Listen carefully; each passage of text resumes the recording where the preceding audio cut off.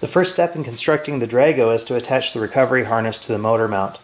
Some people like to attach a full-length recovery harness to the mount. However, what I've done in this case is use a small piece of Kevlar that I'll attach to the motor mount using epoxy, and then I can attach my main harness to the loop here on the Kevlar.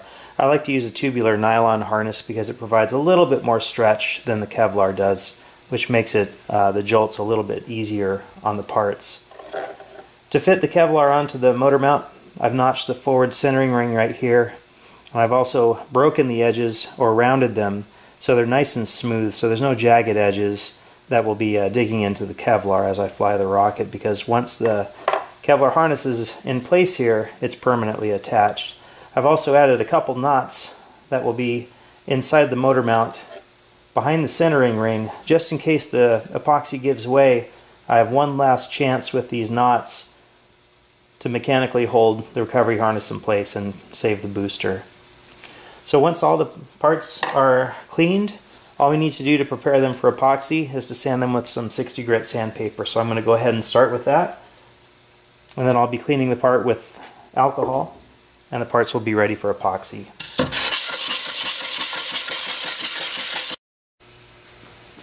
With the motor mount tube sanded, I added some masking tape on both sides and in the front and the rear to keep the epoxy from spilling into an areas where I don't want it. For the sides it would be where the fin's attached, and for the front and rear, of course, it's the front centering rings. Right now I just want to epoxy the Kevlar harness in place. Most of the build is going to be done using rock epoxy, which is a very strong epoxy. However, for attaching the Kevlar, I'm using Bob Smith 30-minute epoxy, which flows a little bit better. Rock epoxy is a little more pasty. This is a little more liquidy.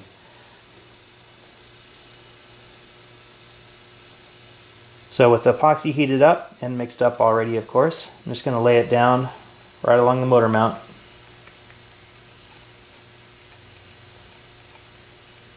About as equally as I can. I'll just use my popsicle stick here to spread it evenly.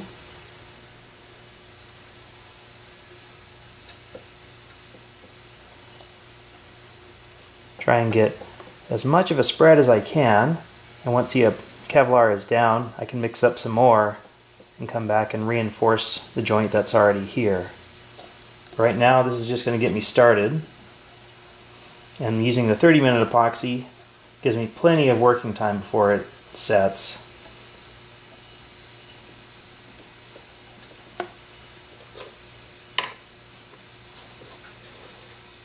So with the epoxy in place, simply lay down the Kevlar,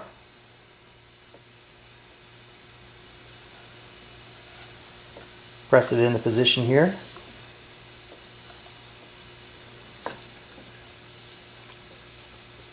try and push it down as much as you can so there are no air gaps or air bubbles, and then I'll get to work mixing up the second batch, which will go on the top and out to the sides, which should really help lock in this Kevlar. And you'll notice that I haven't glued up the front yet, leaving the front alone right now.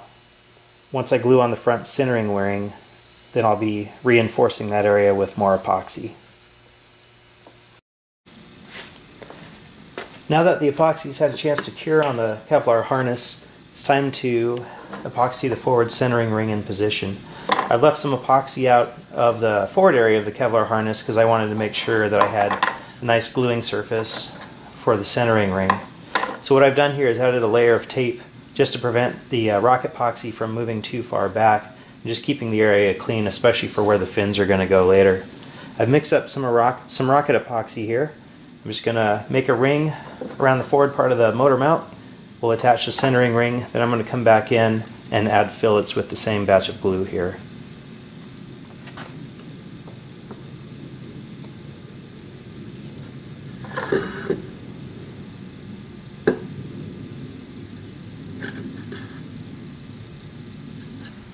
With the rock epoxy layered on, it's time to put on the forward centering ring. It's important to know where the notch is for the Kevlar. And I'm just going to slide the forward centering ring on just enough so that there's enough motor mount in front of the centering ring to make a nice fillet. In this rocket, the motor mount's long enough that I won't be completely boxing the fins in with a centering ring on the front and the back of the fin tabs.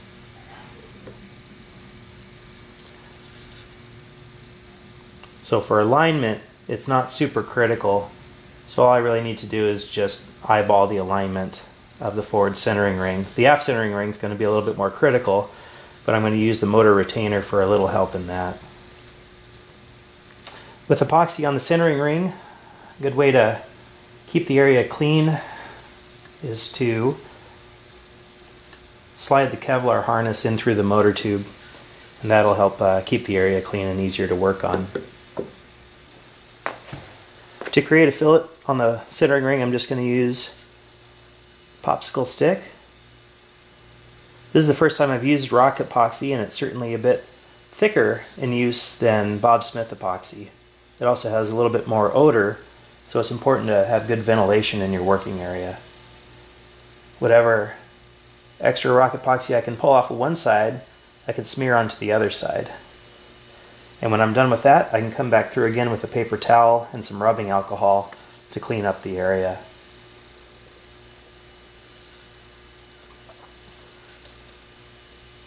The centering rings aren't very thick on this rocket, which would make one believe that there's only a small amount of gluing surface transferring the motor thrust to the rest of the body tube, but that's actually not the case.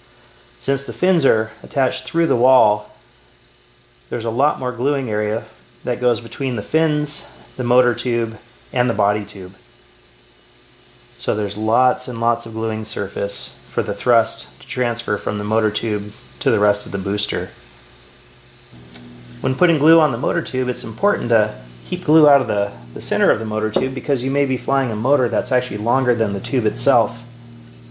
So you don't want to have any glue blocking the path for the motor to extend past the forward end of the motor tube.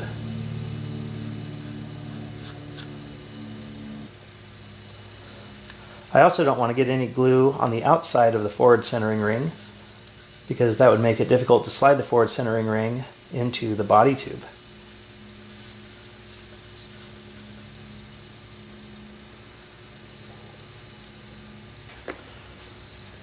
Here's that paper towel with the rubbing alcohol. Just going to go through the inside of the motor tube here, make sure all of the glue is well clear of it. I don't have any 75mm motor hardware with me now, so there's no way to test how clean the motor tube is by sliding it through. So I'm going to have to do my best visually here just to make sure everything looks clean before I mount the motor tube inside the rocket body tube.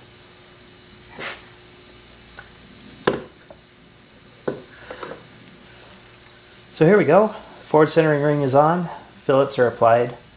Now I'm going to set the motor mount tube upright and let the glue dry. According to the rock epoxy instructions, it should set in about 20 minutes or so. Once the fins are glued in place, I want to be able to have access between the body tube and the motor mount to apply internal fillets for the fins. What this means is the rear centering ring is going to be completely installed after the fins are put in place. However, I need the centering ring on the motor mount when we install the motor mount to keep it centered, as well as when the fins go on. I'm going to leave this in place. So what I'm going to do is I'm going to tack glue the centering ring onto the motor mount tube, and to be able to get the centering ring back out, I installed these screws that I can grab with some pliers and just yank. So I'm going to install this in place on the motor mount tube with just a few drops of medium CA, and that'll hold it in place so I can set the depth of the motor mount tube perfectly. And then after the fins are installed, I can pull the centering ring out and have access to the fins. Later I can install the centering ring with rock epoxy.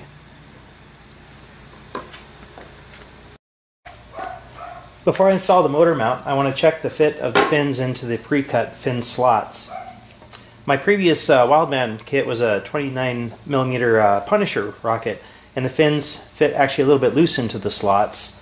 However, with this rocket, they don't fit at all. So to fix that, I'm using a sanding block that has a thin edge, and I'll just run the sanding block into the slots and then run them back and forth a little bit on each side until the fin fits nicely through. I don't want the fin too loose in the slot, but I don't want it too tight either, because then the epoxy won't flow very well between the fin and the body tube. So I'll spend some time cleaning up the fin slots, and then I'm going to sand the inside of the body tube as well, where the centering rings are going to attach to create a nice strong bond from the centering rings into the body tube. So just after a minute of sanding with the sanding block, grab the fin, check the fit, and it fits perfectly. So only takes a couple minutes to clean up the fin slots, and then we can move on to sanding the inside of the body tube. With the fin slots all sanded, I ran some sandpaper on the outside of the body tube where the fin fillets are going to be. And I've made my version of Lucille to sand the interior of the body tube where the centering rings are going to touch, and I'm also going to use it to sand the inside of the fin slots for a little extra strength in the fin to the body tube internal fillets.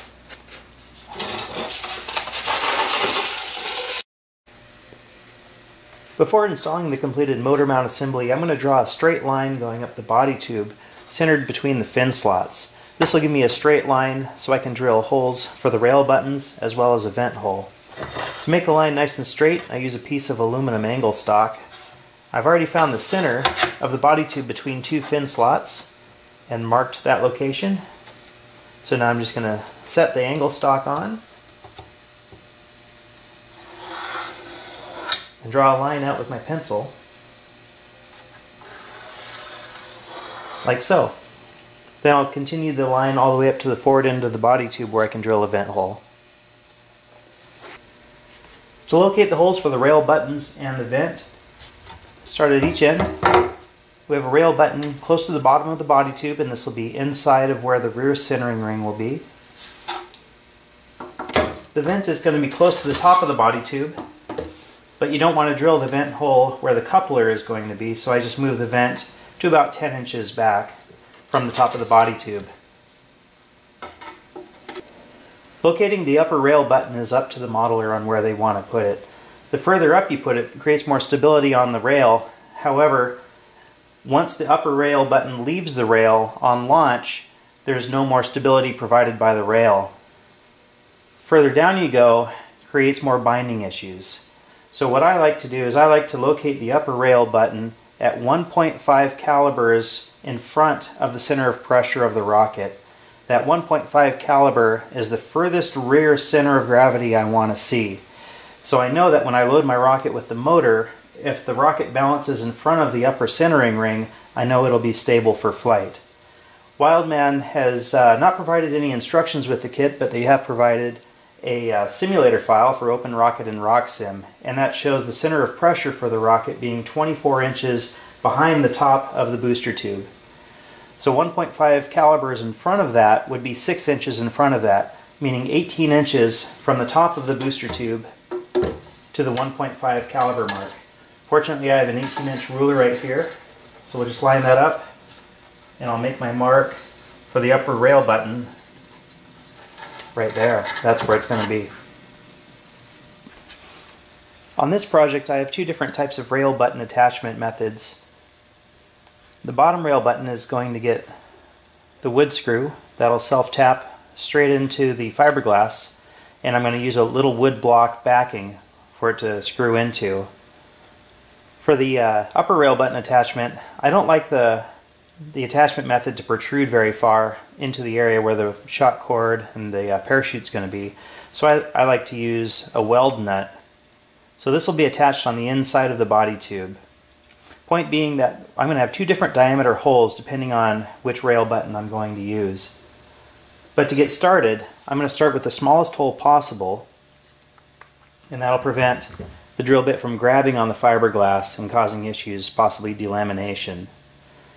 To make sure that my drill bit doesn't wander when I'm drilling the holes on the round tube, I'm just going to spin my razor blade here right on the mark, and that'll create a nice little divot.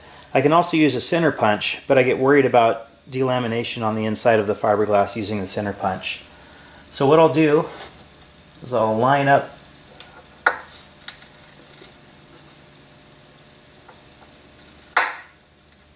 just going to line up the blade here, just twirl it around a little bit,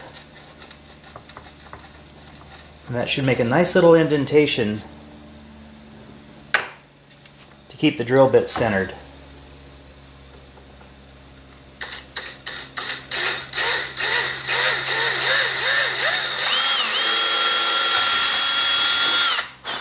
There we go. I have a pilot hole drilled, and I can come back later and open that up to the final hole diameter. Okay, it's time to mount the motor mount into the body tube permanently here. As mentioned previously, I have the rear centering ring just tacked on with a couple of spots of medium CA, and I have the motor retainer in place just to help push the motor tube and centering ring all together as one into position. Since most of the force of the motor mount going into the body tube is going to be through the fins, there's really not that much need for the joint to be very strong on the forward centering ring. So I've just mixed up a little bit of Bob Smith epoxy, and I let it thicken up a little bit as well so it doesn't drip too much while inside of the body tube. I've measured out how far the forward centering ring is going to be, and I've transferred that measurement over to my stick here, just using a piece of tape so I know how far to put the stick into the body tube. You want to put the epoxy on the body tube on the inside and not on the centering ring, so you don't smear the epoxy all through where the fin slots are. So all I'm going to do right now is just put epoxy onto my carbon fiber stick here. Put that in the body tube and just spread it about as evenly as I can.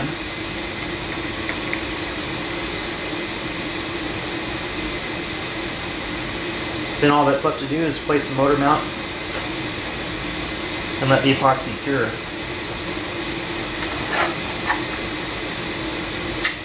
So like I said, there's really not going to be that much epoxy inside. All we're trying to do is hold the motor mount in place until we can get the fins into position and glued on permanently.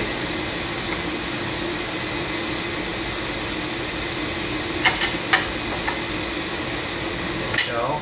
We also don't want too much epoxy on the forward centering ring because we don't want any epoxy to pool up and start dripping into the motor mount. It would be fixable if it happens, but it would be a real pain to do.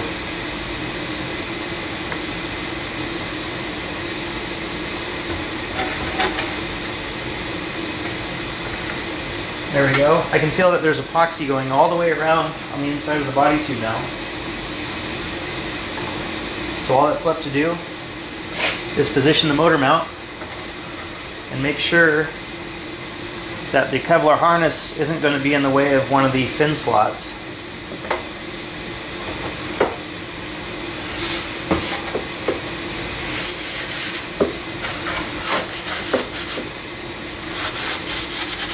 And I'm going to position the motor mount so that the aft centering ring is just inside of the fin slots,